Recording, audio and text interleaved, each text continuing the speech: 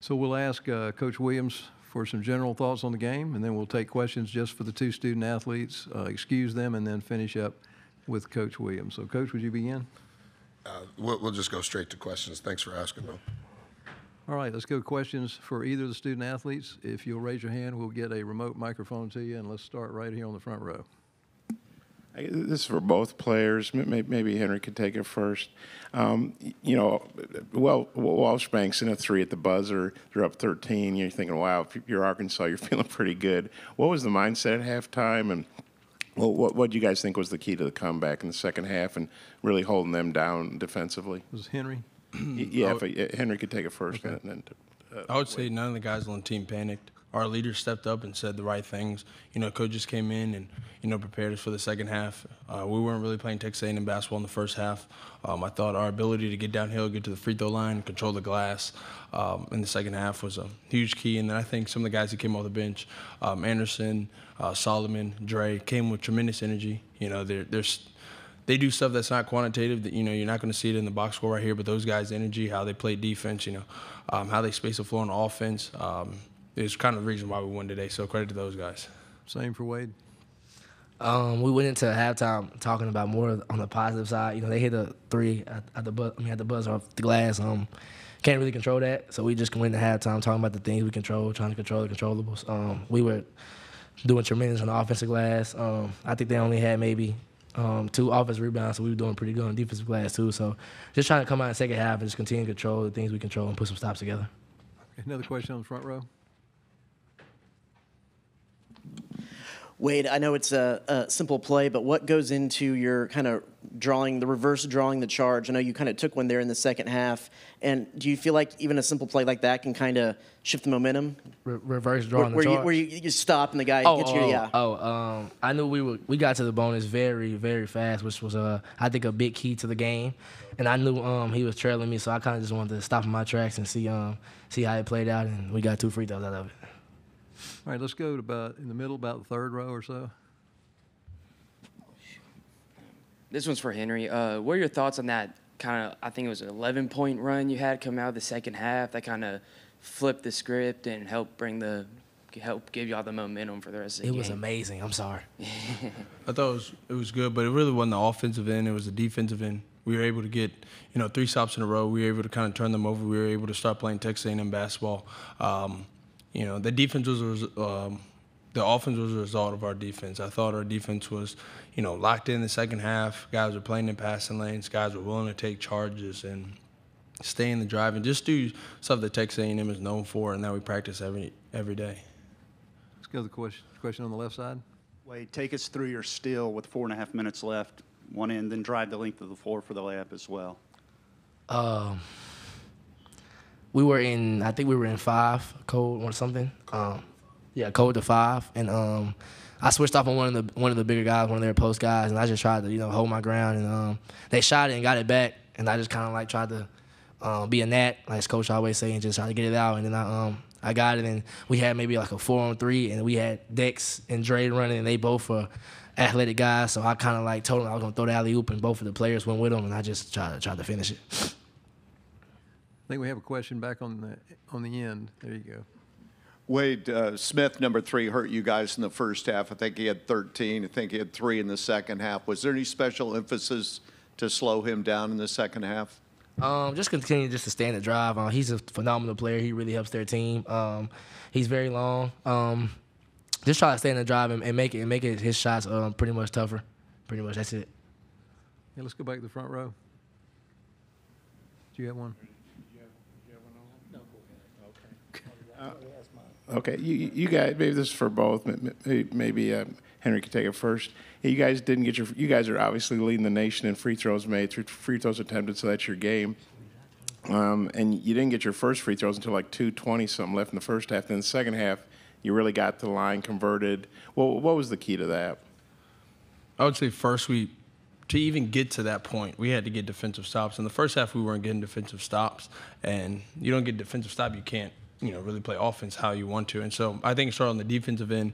We got our confidence from our defense, and that's just Texas A&M basketball. I think our guards have a unique ability to kind of, use their ball handling ability and get downhill and create, unfair advantages for the bigs and stuff on the other team. And I think that's what the guards did tonight. But it really started on the defensive end. Is that same for Wade? Can you repeat it? Yeah, you guys didn't get your first free throws in the first half till like 2-something left. Only got 2, and then the second half, I think you guys got 22 attempts, and that's obviously the way you guys have played most of the year. You lead the nation in makes and attempts. What do you think was the key to only getting 2 in the first half and then a bunch in the second half, like you usually do? Like Henry said, it started on the defense end. Once we get stops and turkeys, we are able to play in transition, and that's easier to get to the paint and get to the rim. We tried to play off 2 feet and get inside to our big guys like Henry and Jude. They were tremendous, and I come back and get the fouls, and we just converted at the line. Okay, we've got time for one more question. Let's take it right here on the front row. Yeah, Henry, just there kind of late in the second half, how chaotic did it feel at times? And then in that sense, how important were the 2 timeouts that Coach took there and kind of settled things late in the game? Coach does an unbelievable job of using his timeouts. Credit to his assistants, though, who always give him great assistance on when to kind of call him and when to use him. But credit to him, he kind of slowed us down. People were able to get a breather. I thought the game was a very fast-paced game, very physical game, and everybody just responded. Coach kind of calmed everybody down. Show the plays that we need to run, how many timeouts we had, whose possession it was, and so credit to him and credit to the assistants. All right, we'll excuse the student athletes. You can return to the locker room. Thank you. And we'll continue on with questions for Coach. Let's start right on the end of the front row. Coach, congrats on the win. Last night after Arkansas won, Eric Musselman was really complimentary of you. Nothing but respect, of course. And the way I see it, you two have a similar temperament and energy on the sideline. What's it like coaching against him in a survive and advance type situation? Yeah, I think going into tonight's game, he had won 74% of his games. Incredible job at Nevada. And then what he's been able to do at Arkansas in the 4 years he's been there it speaks for itself. They've been a mirror opponent. We only played them once during the COVID season. Their game at our place was canceled because we had the virus. It requires a lot of study because he puts his players that are ultra-talented in great positions to play the way they play. And they put so much pressure on the rim, this year's team. Yesterday they shot 81% at the rim against Auburn, and today they shot 91% at the rim against us. And there is layers to how you get guys to be that successful at the rim. And their talent and his skill, I think, it's the combination of the two. Okay, we get front row here. Just hand the mic on down there. Thanks, Bob. Buzz, so many times this year I don't know how many times you've commented about your team doesn't flinch and pressure situations, but did they take it to another extreme tonight? Yeah, we were not very good in the first half. That's a credit to Arkansas. 4 being in foul trouble, I think, is a little unsettling. We tried to play him offense for defense as best we could. 9 turnovers is not good. 9 block shots is not good. The reason they shot 55% is 18 times we gave them the ball and never got our defense set. And so the compound effect to that is we're playing in a broken floor defensively. They're going to shoot and score at a high percentage. And so now all of a sudden, without 4 playing, now we have to play slower. And so we did a really good job on the glass. I think that we had maybe 9 or 10 offensive rebounds in the first half. So when we didn't turn it over, which wasn't often, and when we didn't get a block shot, which wasn't often, we got an offensive rebound. But we were much more under control, off 2 feet, and being able to get stops so that we can play early offense a little better. We're dependent upon early offense. We're dependent upon offensive rebounds. But to his point, we're also dependent upon free throw makes.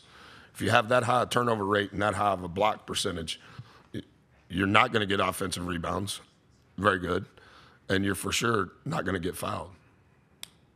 Go ahead. Yeah, Buzz, I had a two-parter, if that's okay. Hog Stats, the website, he's a really reliable stat Say it guy. one more time. There's a website out there called hogstats.com, and he's super reliable. I want to study it. Okay, you can follow on Twitter. And he tweeted out that Arkansas had won 78 straight games and led by 13 or more at halftime, going back to like 2007 or something. I have to look Is it up. that right? Yeah. So obviously, when they bank in a three, and I'm thinking Arkansas's in pretty good shape. Probably a lot of people. I don't know what were you thinking, and what do you think about that stat that they'd won 78 straight, and you guys broke that streak? I didn't know the stat. I think that speaks to the first question. Just really good players and a Hall of Fame coach. We were just out of sorts. I wasn't necessarily, like I told the team, I wasn't necessarily concerned about Arkansas in the second half. I was more concerned about us at least getting in a position to worry about Arkansas. We were never in a groove. That's completely Arkansas. But we had no shot if we didn't get back to more of our identity and more of the recipe that we need to follow. I think our guys understood that. I think there's multiple examples of when things weren't right in a game, after a game, they've had the ability to respond. It doesn't necessarily mean the result is going to work out the right way, but our guys, even though that's not a stat, as a group, their response throughout the season has been phenomenal. Okay, we've got time for two more questions. Let's take the other one right here on the end, and then we'll go to the middle. Hey, Coach, two questions. First, what was the importance of those two late timeouts to you? I shouldn't have used the last one. It was 15.8 when I called it. I was just anxious. And I think when we're more calm, we're better. They have to foul. But it was broken floor, bobbled ball. No, let's stop. I thought the two before that were right, and I thought the execution out of that was good. But the last one, even when I called it, I told Four, I said, my fault. And Jew was saying, no, it's great. And I was like, it's only great if you guys finish this the right way, because it's side out, and we need to throw it towards their basket so we get the 10 seconds in the backcourt. But that's dangerous, particularly when 3 is guarding 4. If you don't complete the pass, it's a layup, and now it's a completely different game. Keep going. And then the backstory on the home run kind of pass to Tyrese. How did you draw that one? Yeah, you've seen that a couple of times. I think we did it twice earlier in the year. I think one was non-conference and one, maybe both of them were conference play. Dre's a quarterback, maybe a better quarterback than combo guard. And if he wouldn't have broke his wrist, I think he would have played football at a high level. We knew they were going to foul, and so we're playing with 4 good free throw shooters. And our press offense is really not designed for 4 guards. And some of the possessions leading up to that, I didn't think we were really sure in our press offense. I want 4 to have the ball, but I thought 4 made some uncharacteristic decisions over the last minute and a half. And then the last time out was when his Baja was out of whack. And so I at least wanted the ball coming towards me. They're more athletic, they're taller, they're longer. We need to get the ball out of there. And I think there was a timeout prior to that. That may have been my 3rd timeout. Oh, it was a review. It was a review. And I just told the guys, hey, we have a name for the call. We have to do this. And Dre, you're the quarterback, and Boots, you're the wide receiver, and you got to complete the pass. Okay, last question on 3rd row in the middle. Henry talked about it a little bit. What are your thoughts on the energy from Solomon, Andre? And it's so those pure. guys? He's grown up so much, and we've been very reliant on Andy and Solo. I would say throughout the month of February for sure. I thought both of those guys were phenomenal in our first game this month. Andy has continued to find ways to help us that's not necessarily in the box score, and it's a little bit of an accountability thing. I thought Henry and Jew were combined the worst that they had been at Mississippi State. We subbed Solo and Andy in earlier than normal, and they played great. And I think it holds Henry and Jew accountable. But I think that Dexter Dennis's daily example to mature, competitive learner spirit has really impacted Solo. And I thought in the month of February, he's the funniest person on our team. It's not close. Everybody adores him. But he's had a very good 40 days of growth from a maturity standpoint. Understands the value of a possession, has been very accepting of what we need him to do, and has not tried to get outside of those rails. And I think he had 7 rebounds on last Saturday, which were ginormous. And at that time, Henry and Jew had zeros. 0 defensive rebounds, 0 offensive rebounds. And Solo and Andy were superb. Thank you. Thank you.